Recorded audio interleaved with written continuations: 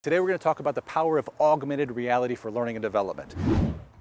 So I'm going to use this app that we created on the iPad to scan the surface of the parking lot. We're just going to look around with the camera. And I'm going to touch onto the parking lot surface right about here to place my 3D model.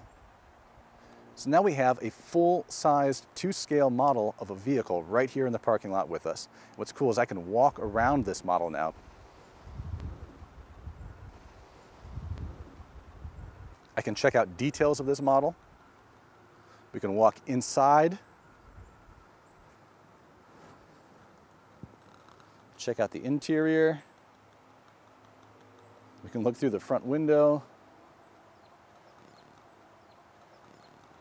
Now, the real power of augmented reality for learning and development is not just placing a really cool model in the world with you, but it's being able to interact with that model. So let's say we wanted to teach somebody about the parts of this car. I could walk up here.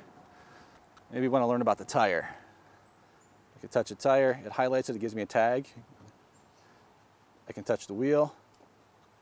Let's get in closer. You can touch the lug nut.